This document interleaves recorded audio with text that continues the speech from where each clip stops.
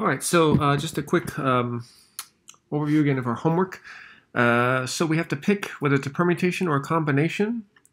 And so for number one, I'm not going to do either one, but the hint is, again, one of them is going to be a permutation, one of them is going to be a combination. So if you're selecting 6 numbers out of 50 total, again, 50, you could have any of those numbers. You're picking 6 of them for a lottery. Let's say no repetitions allowed. How many ways can you select the 6 numbers if the order matters? In other words, a lottery, if you guess 2, 3, 14, 27, 28, 29, those are your 6 numbers, but the winning ticket is 49, 28, 27, 14, 3, 2, you don't win because I'm counting this as something different than this. We say order matters. Is that a permutation or a combination?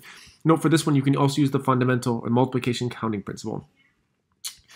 What if the order does not matter? So that would be, I'm counting 2, 3, 14, 27, 28, 49 as the same as 49, 28, 27, 14, 3, 2, which is the same as 2, 14, 3, 27, 49, 28, etc. Would that be a permutation and a combination? Again, it's going to be 50, there's a total pool, P6 or 50C6, and you can work it out on hand or you can type it into Desmos.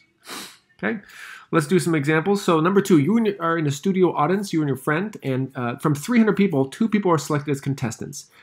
So ask yourself, does order matter? So in other words, if I'm picking 2 people, if the 2 contestants are me and my friend, is that different than my friend and me, right?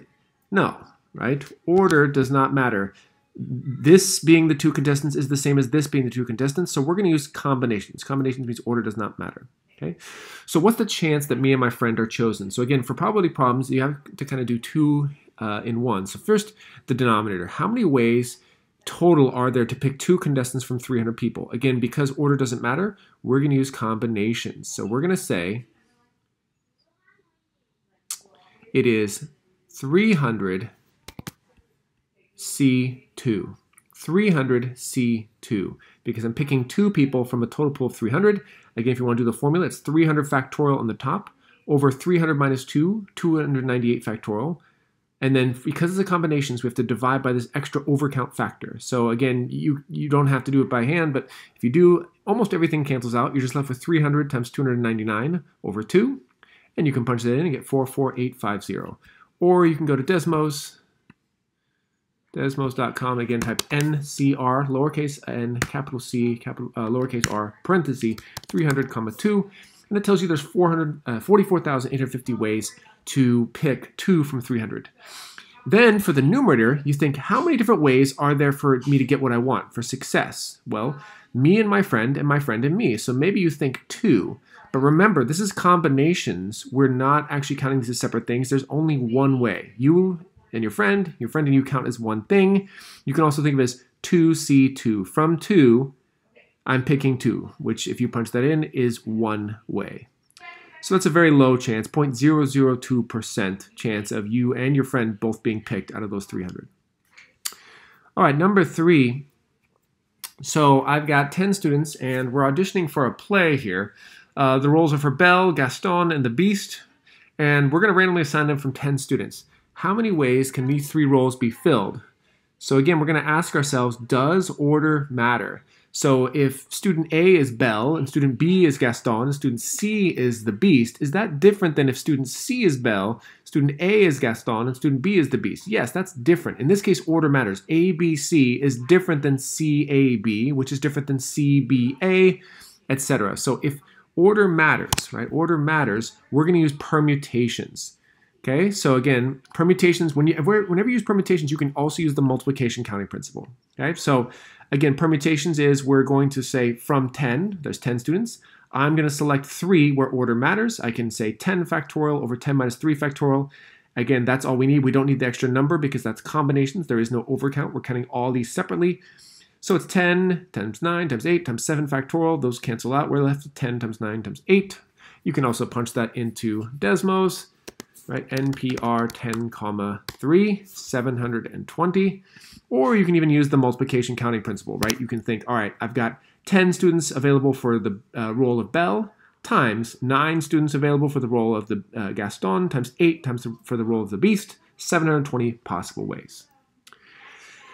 So again, this problem was just counting the number of ways. But what if I want to find the probability that I'm going to be Belle, your friend number 1 is going to be Gaston, and friend number 2 is the Beast.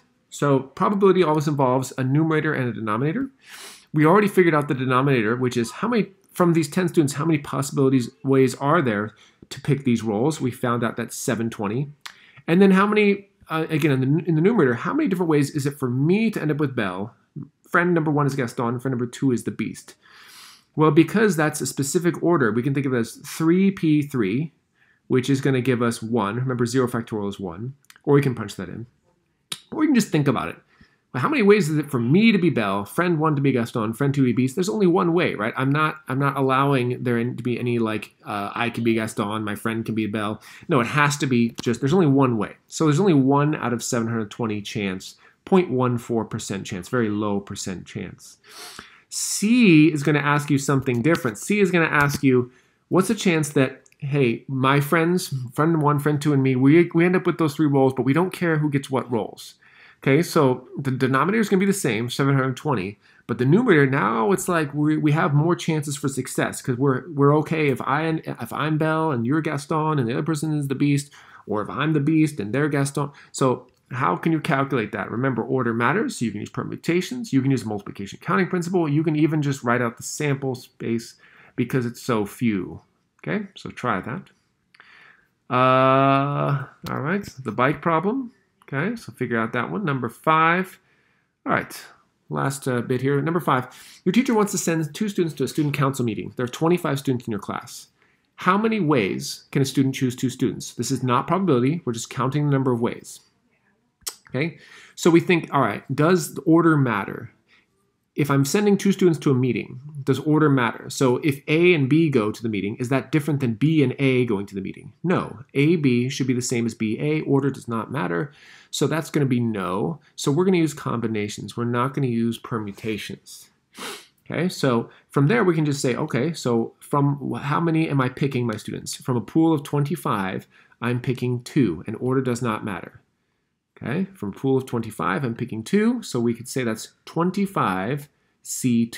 25C2, 25 factorial over 25 minus 2 factorial with that extra overcount factor here. And you can do the math, 25 times 24 times 23 factorial. All the rest of those cancel out. So 25 times 24 over 2 times 1. So it's basically just 25 times 12, which is 300 ways. Or you can punch it into Desmos, 300 ways. And then we can use that for a probability problem. Okay, so for a probability problem, we can say, all right, what is the probability that you and your friend end up going to that meeting? Right? What's the chance that you and your friend go to that meeting? So again, the denominator is the total number of ways to choose 2 students from 25. That's the total number of outcomes. Out of those, on the top, how many ways is it for me and my friend to get chosen? And again, you might think me and my friend and me, that's 2. But again, order doesn't matter. We're counting those as the same thing. So we say that's 2C2 or 1. You can just think of it as 1. And then the denominator, how many ways can we choose 2 from 25? If order doesn't matter, we already calculated that. It's 25C2 or 300. So my probability is 1 out of 300 or 0.3%. Okay, so try the rest.